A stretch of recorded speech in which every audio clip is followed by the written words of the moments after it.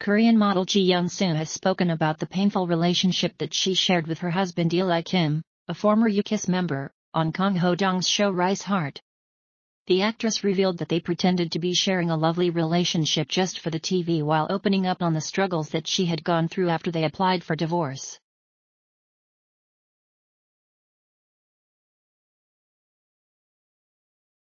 There are a few more allegations she has made against the husband that has debt-trapped her.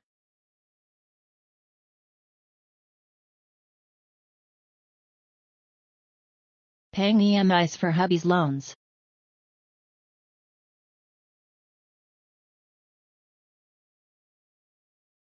According to her Yeon Soo, Eli had purchased a luxury car, but since her estranged husband shifted to the U.S., the responsibility of clearing debts in South Korea have fallen on her, a report on Koreaboo claims.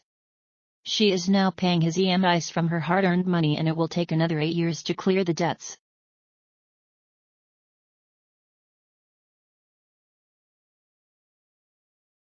Mother-in-law escapes Yeon Soo's money.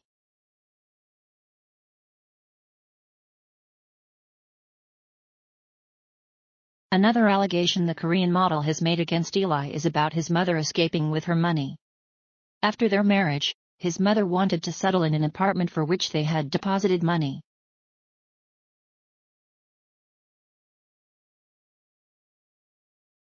His mother had then suggested his son change the deed to her name and assured him of not troubling them in any way. So, her husband did it without Yeon Soo's consent. Once they decided to leave Korea, his mother left without returning her share of the deposited money.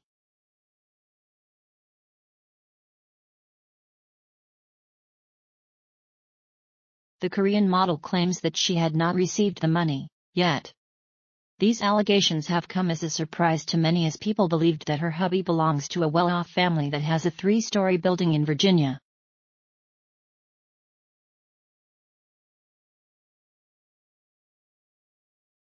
On Rise Heart show, Yeon Soo had opened up on how her hubby informed his decision to divorce her after she had returned from the U.S. to Korea over visa issues. She was heartbroken and thought of taking her life out of depression. However, the model changed her mind as her mother might be shattered beyond words to see her daughter on the deathbed.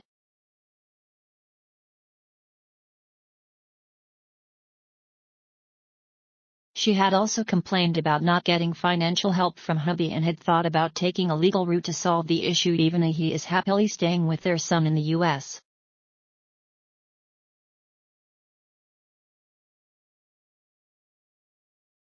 The estranged couple tied the knot in 2017. The couple had an age difference of 11 years due to which their relationship had met with opposition. They filed for a divorce in November 2020.